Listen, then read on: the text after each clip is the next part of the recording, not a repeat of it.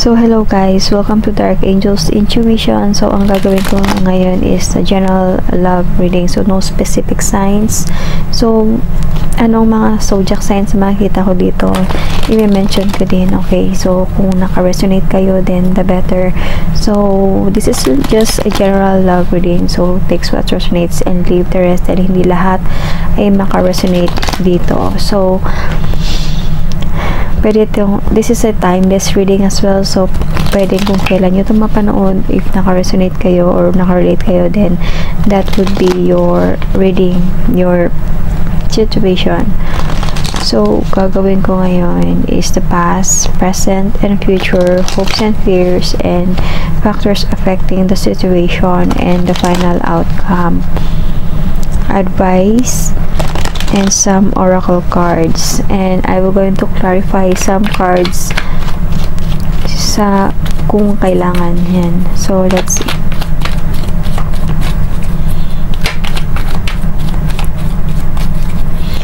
General love reading, kaninong story to?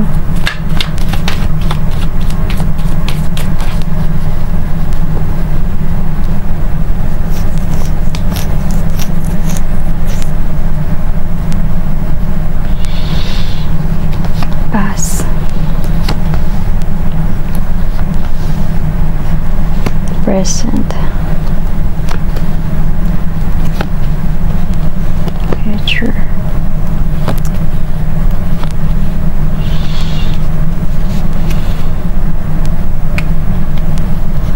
hopes and fears, factors affecting the situation,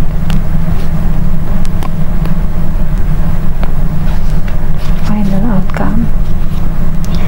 So, I can see itong person mo ito, nandito yung naiwan ka dito. Naiwan ka sa cold, ginost ka, blinak ka nito. But now, this person is taking the leap of faith to go back with you. Or it might be, this is you that you wanted a new beginning here. Yeah, you wanted a new, nung nag-ghost ka ng person na to, blinak ka ng person na to, iniwan ka na lang bigla, is nandun sa point now na you wanted a new beginning here. You are manifesting a new beginning here with a full sign. You are taking the leap of faith towards a new beginning to gain a judgment here. Naayusin mo na yung buhay nyo, ng buhay mo, to bring back the soul in your life, na like babalik mo yung kung ano ka dati.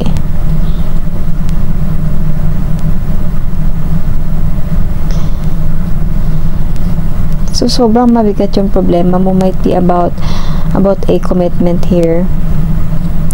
Pasan mo yung problema, overwhelm ka, and just your person is like, hindi siya ganun ka na problema, same as you. So, you wanted to drop this situation, or you just wanted to walk away. See, walk away emotionally, but you miss, but I can see it's either you or this person is,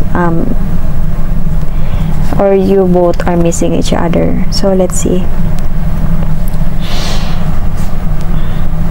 In the past,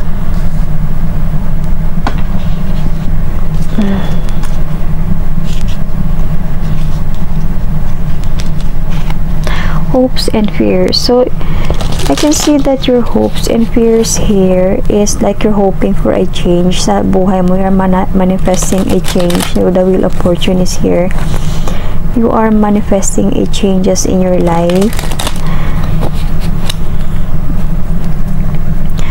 And gusto mo na ng pagbabago sa buhay mo. This is what you are hoping for. And siguro yung fear mo dito is baka hindi mo ito magawa, baka hindi ito matupad, something like that.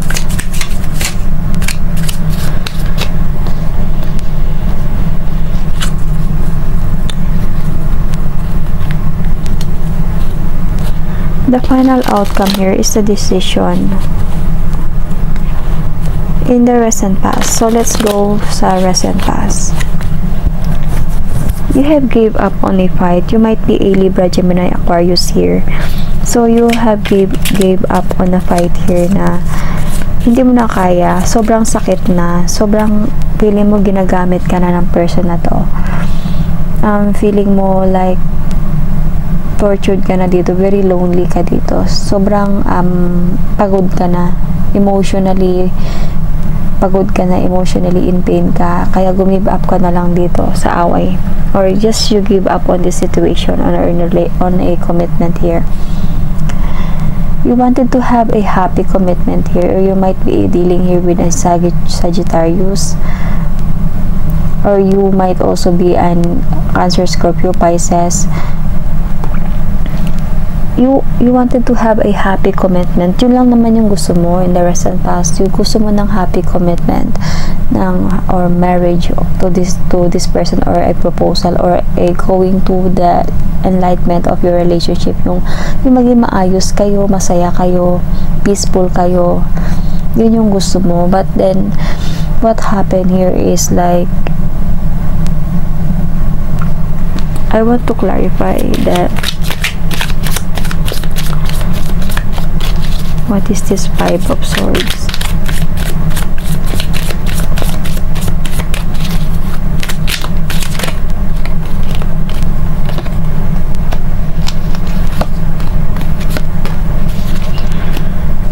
Okay. So you just wanted a peace of mind here. Might be this person has offer an opportunity to another woman here, a woman who is like, siya yung hindi siya nahirapan sa sa pera, a woman might be na like something stable kind of woman, and doon siya nag-offer ng stability, might be because of money here.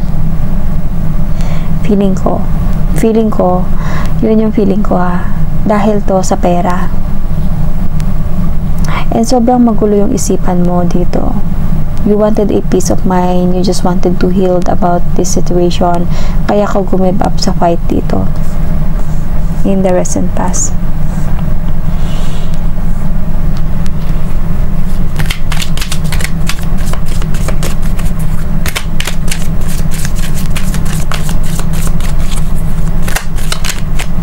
So your person might be a Capricorn, Virgo, Taurus here.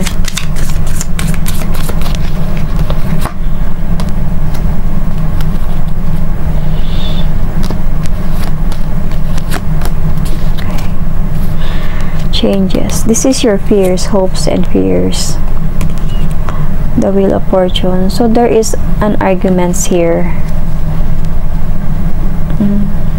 Nag-away kayo nito, or nagkaroon kayo ng conflict, nagkagulo kayo dito, and this person just wanted to, in the recent past is, every time might be feeling ko dito nagkakaroon kayo ng on and off connection nitong person na to, or kung malayo kayo sa isa't isa, on and off kayo dito, or palagi kayong nag-away bati ng person na to, kung hindi man kayo malayo sa isa't isa. Pero itong taong to, lagi siyang nag-approach sa'yo to have an action, to communicate with you, because this person, this person loves you. This person wanted to have a like happy family, happy complete 10 na love sa'yo, emotionally in love with you, wanted to have a family with you, wanted to have an future with you, and commitment with you. Pero nandun kayo sa point na nag-aaway talaga kayo nito. But every time na nag-aaway kayo is like, siguro ito yung pag nag-aaway kayo, nawawala lang siya bigla sa'yo. So every time that one, bumabalik pa rin siya sa'yo, because this person wants you, this person want to have a like happy family with you. Okay. So this is what happened in the past. So this person, or is either you, na gusto ng changes dito. So you might be dealing also with an Aries, Sagittarius, Leo, or it's either ikaw to, dahil sa nangyayari sa inyo nito na away bate, ghosting, and coming back, is like Gusto mo na lang ng changes sa buhay mo, and you just wanted to move on and to focus on yourself, your success here. To be the Nine of Pentacles and to gain justice about what happened. But you really love this person. You really love this person, kaya hindi ka makaalis-alis dito. Because itong person na to is always offering you a love here. So, nagkaharapan kayo ngayon. You might be a Cancer, Scorpio, Pisces, or your person also might be a Cancer, Scorpio, Pisces. Because this person wanted to have an abundance, a happy life together with you. Proposal, marriage, yun. So that is what happening in the past. So let's go for the present. So in the present ngayon is like nandun na kayo sa point na medyo nawawasak na yung situation ninyo or relationship ninyo. There is something na hindi na sinasabi, even an option dito. So let's see what is this Seven of Cups. May mga bagay na dito na feeling mo merong something na tinatago, pero hindi niya naman, pag tinatanong mo siya is hindi niya naman i-explain sa'yo. This person is keeping this. So let's clarify what is this. So let's go for the Seven of Cups first.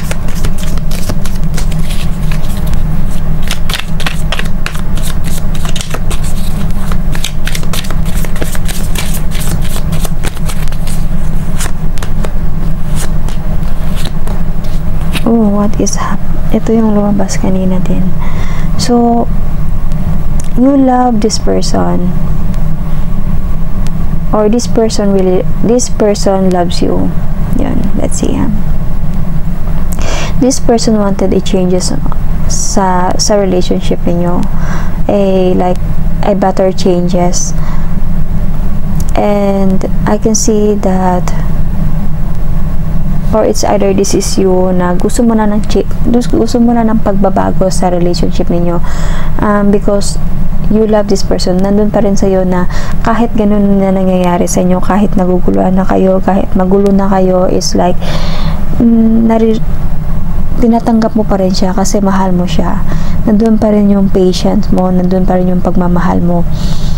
And but I can see that you want a balanced relationship na dito sa person na to, and gusto mo na ng changes sa relationship niyo na magbago na talaga. You might be a Libra here, or a Cancer, Scorpio, Pisces. So nakita ko dito there is an option sa person mo, sa person on your person side. So, kahit feeling ko, kahit may option na, kahit na, siguro alam mo na to nandun na sa kutob mo na alam mo na to, kahit na mayroon ng ganun, nandun ka pa rin, nag-i-stay ka pa rin, andun ka pa rin na umaasa ka pa rin na may magbabago dito sa person mo. See? You are still taking the leap of faith. You wanted a new beginning here. You take the leap of faith na kahit sabihin natin na nagmumukhang tanga ka na dito, kahit sabihin natin na hindi mo alam na kung matatalo ka ba or mananalo or ma-failed ka ba dito, hindi ka handa sa mga mangyayari, pero pagpatuloy mo to kasi mahal mo siya. So kasi gusto mo ng abundance, family with this person, or long-term relationship with this person, or even you might be a soulmate connection here. Okay, might be at this point and at this present moment is hindi kayo nag-uusap. One of you here is like gusto lang muna mapag-isa, mag-isip, finding his or her soul, finding the answers, the clarity, kung ano ba talaga ang dapat gawin. So might be this is your person. Virgo sign is here. So let's see kung ano tong kinikip na to.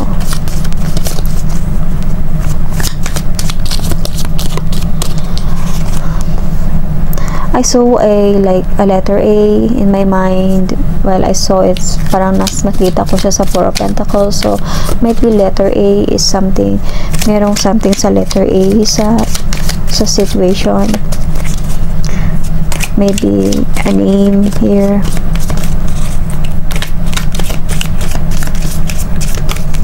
So let's see.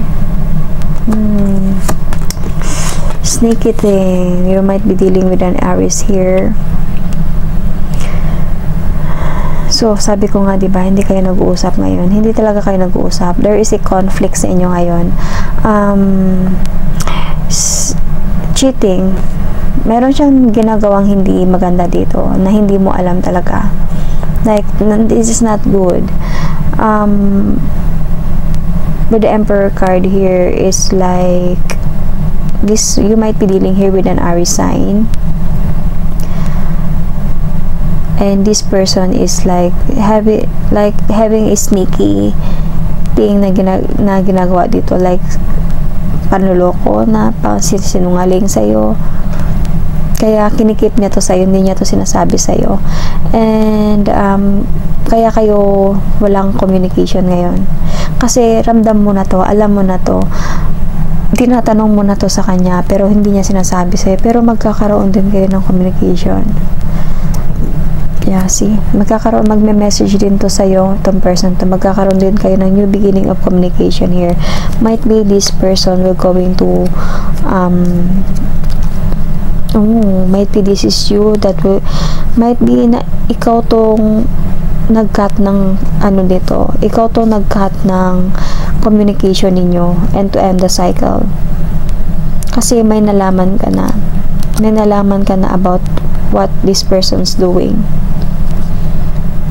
Ooh, but I can see you are, or your person is manifesting you back kasi matagal na yung relationship ninyo.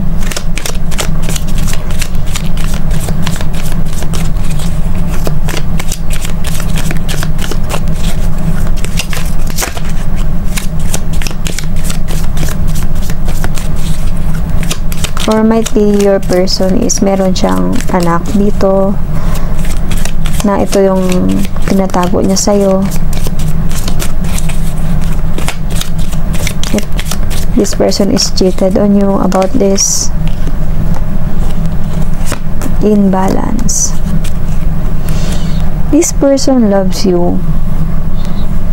Nagkagulo kayo dito, like may nawasak na relasyon dito sa inyo dahil sa pagiging imbalance or being unfair here. Okay, so merong clarity dito na lumabas, kaya might be this is you that walk away emotionally, like you just walk away emotionally here. Malungkot ka na umalis dito. You might be a Cancer, Scorpio, Pisces, or a Libra, Gemini, Aquarius. So dahil sa ginagawa nitong taong to, as well as dahil sa pagiging on and off ninyong dalawa. But this person loves you. This person is happy when pagdating sa'yo. This person see you as the mother figure. Nakikita niya sa'yo yung tapang, nakikita niya sa'yo yung a strong woman here, na the caring woman, the strong woman, yun yung nakita niya sa'yo. So merong tendency talaga, you might be a Libra, Gemini, Aquarius here. So this person is happy when it comes to you. That's why this person loves you.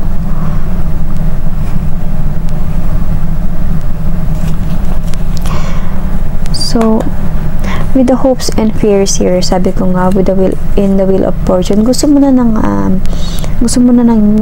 changes sa relationship niyo, na ayaw mo na ng ganito, pero na dun takot mo na baka hindi na kayo magkabalikan o hindi na kayo mag-usap ulit, and baka hindi na yung matupad yung mga gusto mo, yung mga hopes mo dito. So factors affecting the situation is the clarity that you know.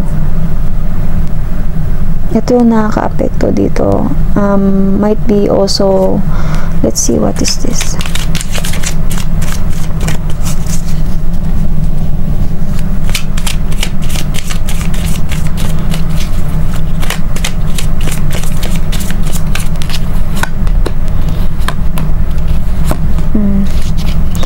Yeah, ito nga.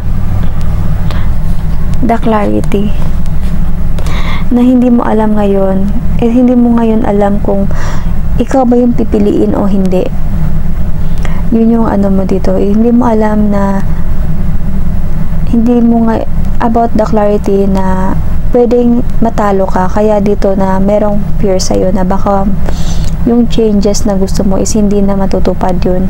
Kasi may clarity dito na hindi mo alam kung ikaw ba yung mananalo o hindi. Kasi meron na ding clarity dito about cheating or option is from your person. Pero magkakaroon kayo ng communication nitong person na to, new beginning of communication. Okay, so ito yung nakaka-apekto sa situation nyo ngayon sa on your side na wala kayong communication ngayon. Nandun sa'yo yung clarity na feeling mo hindi na ikaw yung napili, feeling mo wala na yung changes na gusto mo. So, let's see on the future. Tingnan natin. You are broken here. Nasaktan ka talaga dito and you just wanted to decide on something here. But, you know, Libra. But you know, guys, maybe you are meant for each other. The Lover's card is your twin flame connection. Gemini sign. Third party. Third party. Kaya ka dito umalis ka na ng kalmado dito, ng tahimik, hindi ka na nagsabi, umalis ka na lang, nasaktan ka, umalis ka na lang, nag-focus ka na lang sa kung ano yung ginagawa mo ngayon. Dahil nasaktan ka dito, broken hearted about third party here. See, there is an in the near future pwedeng may matatapos na relasyon talaga sa inyo dito, or siguro feeling ko ngayon meron nang natapos kasi hindi na kayo nag-uusap dito eh.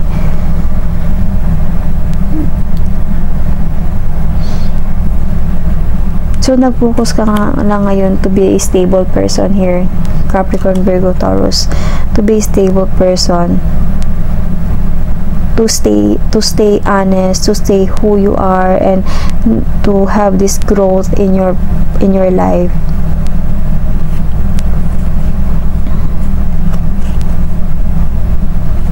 Okay, so let's see, what is this decision?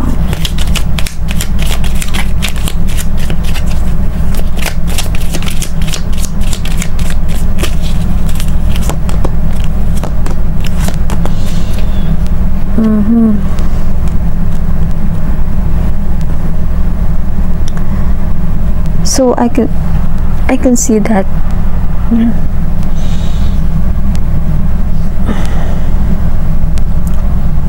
in the near future, maybe this is your person na magbibigay din siya ng clarity sa'yo about sa mga tinatago niya sa'yo. Because this person is still attracted on you.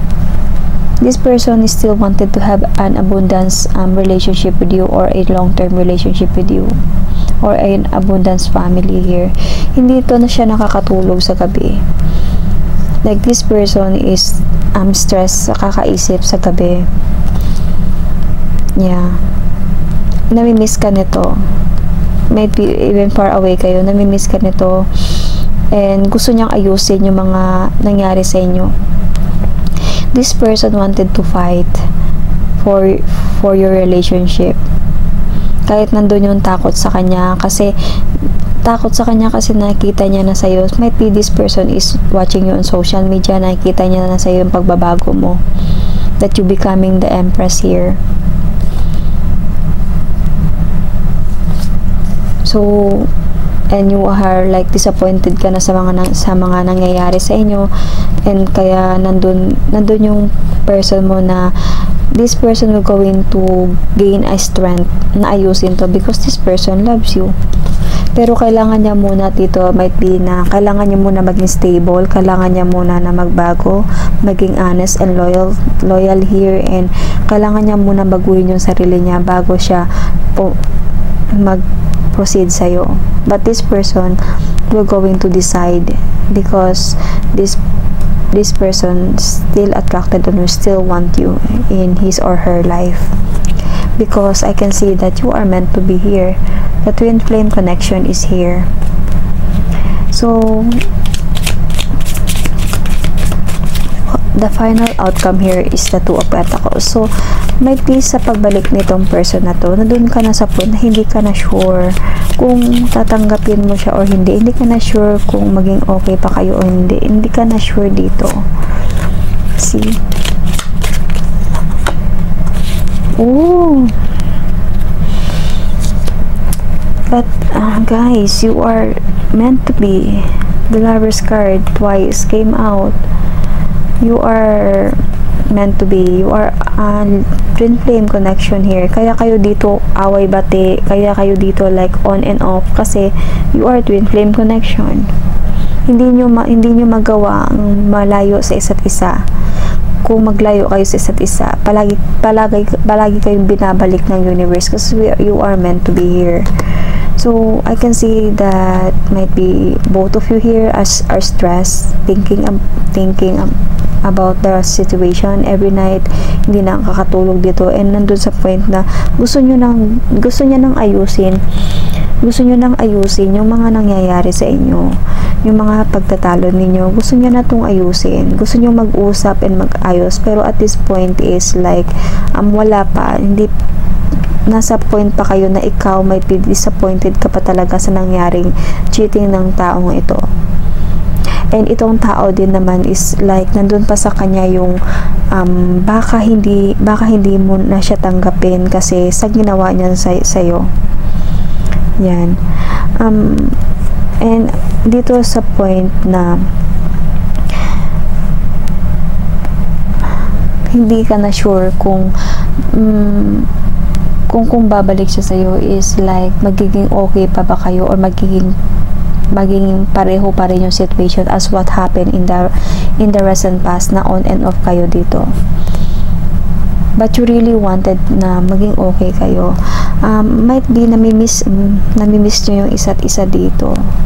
Feeling ko namimiss nyo yung isa't isa dito, and still waiting for a chance na mag-usap kayo. So one of you here will going to take the leap of faith para mag-usap kayo, para ayusin to, and to do an effort, because you or your person is still, or might be both of you is still want each other, is still attracted to each other. Okay? So there might be this is your person is still attracted on you, and nagsisi siya sa mga ginawa niya sa'yo. So kaya ngayon this person will going to offer you a love here, and to message you to have a new beginning with you again. Yon. And nandun na sa point na sa hindi niyo pag-uusap, siya na yung give up about this, and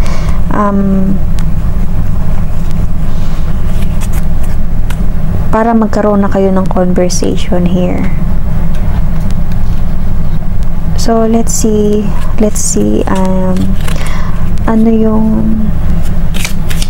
ano ng angel, message from the angel here. I will pull 3 cards.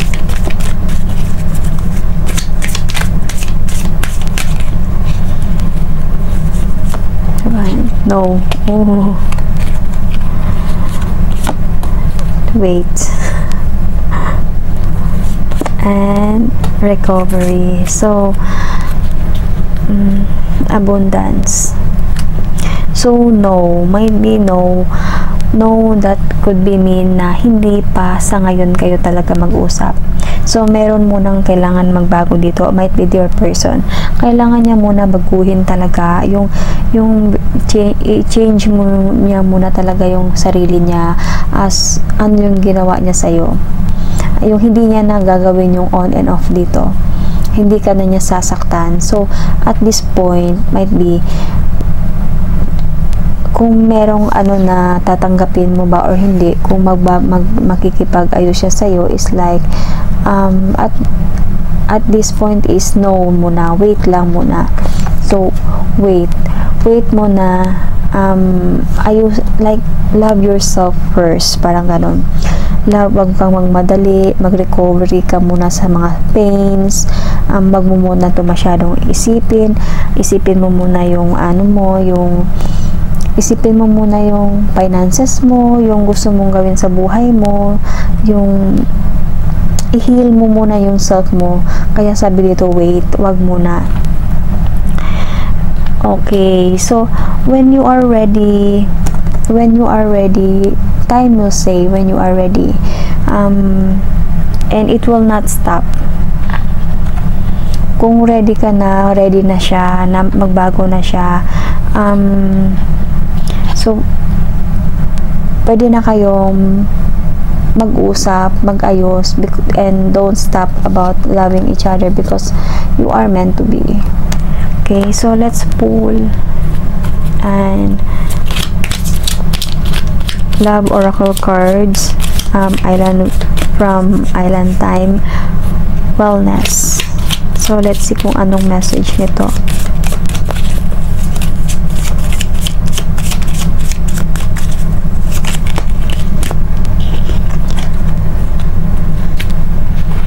Ito yung nahulog, so I will pick all.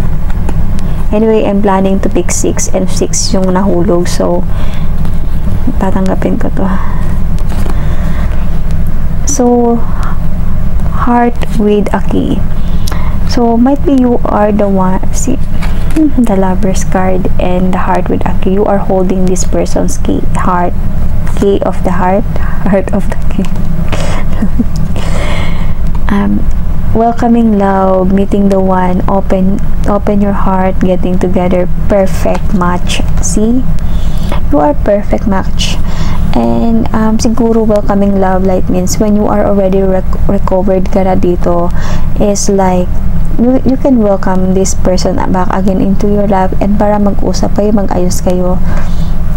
Camera, so camera, reminiscing, I told you, reminiscing, keepsake, perception, learning from the past, mistake from the past, and make memories. So namimiss nyo yung isa't isa dito, and inaalala nyo yung mga memories nyo na kung ano mga ginagawa yung nung happy pa kayo. So yun yung mga naiisip nyo na, kaya namimiss nyo yung isa't isa. So love goals. Oh, someone expressed love, a message of love, thinking of you and letting you know. So might be this person wanted to call you, or might be this person is listening some voice calls of yours. Kung meron siyang na-save, or it's either that this person wanted to call you because this person is thinking about you, just letting you know that this person is thinking about you. Might be sooner mag-message din to sa'yo. Palm tree, stability, security, growth, endurance, flexibility. So I can see that palm tree is like this person, after this, pag matawagan ka na niya, is like magkakaroon na ng stability and security yung relationship ninyo. Magkakaroon na din ng growth. Ibig sabihin, magkakaroon din ng changes to. Separation, sadness, missing you, thinking about you, yearning, unsure of the future. So unsure of the future. So ito na yung sinasabi ko, in the near future, like in yung final outcome.